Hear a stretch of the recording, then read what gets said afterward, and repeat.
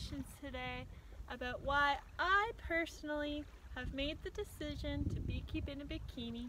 I would also like to clarify a few things, comments, hurtful things that have come up on my channel, so stay tuned. Yes, I know that 1 and 1 are 2. Ain't no problem that I can't see through, as long as it's just me and you, my crazy little bees.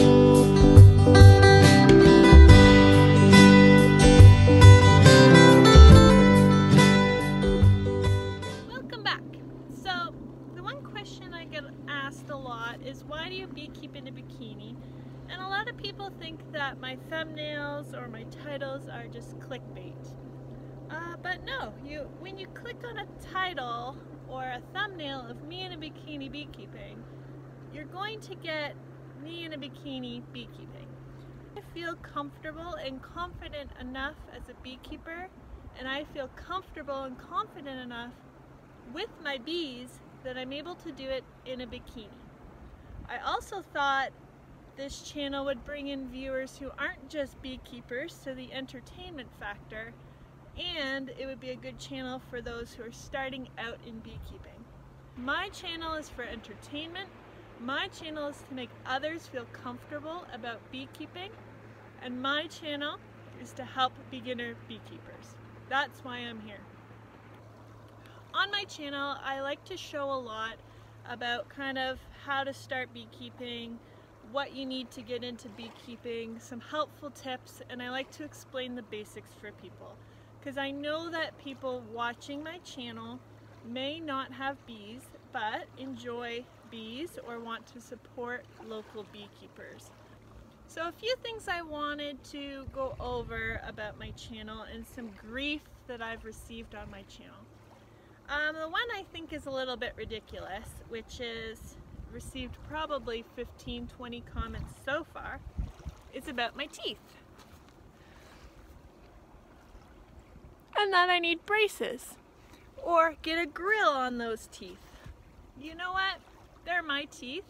Getting braces is a cosmetic surgery, and it's the same thing as asking someone to get breast implants or liposuction, something that's altering to their body and their appearance. The way my teeth are now doesn't affect my oral health, and I don't really care. And really it was just a matter of overcrowding teeth, and these canines grew over top of my other teeth.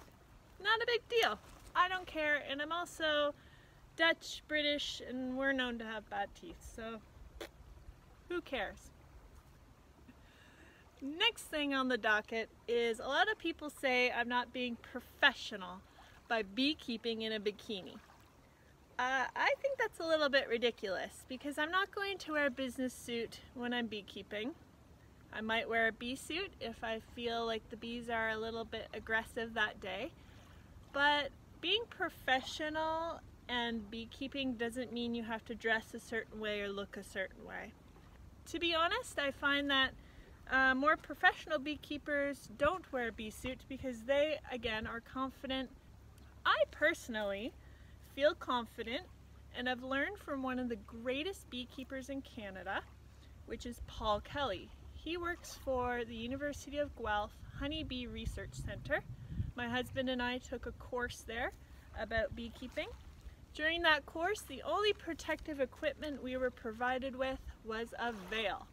That's the only protective equipment we were given, and so from the very start, I was already beekeeping in shorts and a t-shirt, pants and a t-shirt, a tank top. And what I've found is that wearing more clothing allows more areas for the bees to crawl up in and sting me. One place I get stung is my hands when I'm not being mindful of where I'm touching, and also I get stung a lot on in my clothes if a bee were to go into my clothing. I do feel that I am a professional beekeeper, but I do feel that there's enough beekeepers out there with really relevant information, people that do it full time, that have better information to give you. Another thing that I'm very passionate about, and it hurts my feelings a bit when people say I'm not being professional or I don't know what I'm doing, is I am the queen bee of the Georgian Bay Township Honeybee Festival. I have started a festival to protect our pollinators. I have made Georgian Bay Township a bee city. I have helped to organize the first bee golf course in Canada. Hey, Orville. And I'm very proud of that.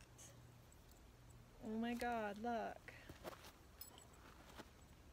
She's come down to the water to see me, or maybe I look like a big queen to her. So, I hope that clarifies anything for you. I'm not getting braces, so don't tell me to, don't ask me to. Screw off. Also, I am a professional beekeeper. I am confident and I know what I'm doing. Beekeeping in a bikini for me, I have converted 5 of my friends and family to become beekeepers as well. That's not the only thing you can do to support honeybees, support our pollinators. Being a beekeeper is just one little aspect of it. There's a bunch of different ways to protect our pollinators other than becoming a beekeeper. So you can obviously not use chemicals on your lawn or pesticides. You can let your dandelions grow in the spring. You can be mindful of where bumblebees, honeybees, that sort of thing would live. You should have a contact for if you do see a swarm or anything like that, someone who can come and help you. Obviously, don't pollute your waterways. Be a part of any programs in your area that protect wildlife, not just pollinators, but wildlife. You'll find they're all interconnected and they all help each other anyway. I'm a part of the Turtle Tally and the Chorus Frog Watch, for example. So the number one thing I hear is I don't want to beekeep because I'm afraid of getting stung. When people see that I don't get stung very often, especially this dressed like this, then guess what? I've converted a few more people to at least be less afraid of bees and honeybees. And another way you can support honeybees is to buy local honey. I can't stress that enough. And once you taste local honey, if you haven't had it already, you'll know how awesome and irreplaceable the real stuff is. Thank you so much for watching my channel, everyone, and thank you for listening to my big long speech. Take care, save the trees, save the bees.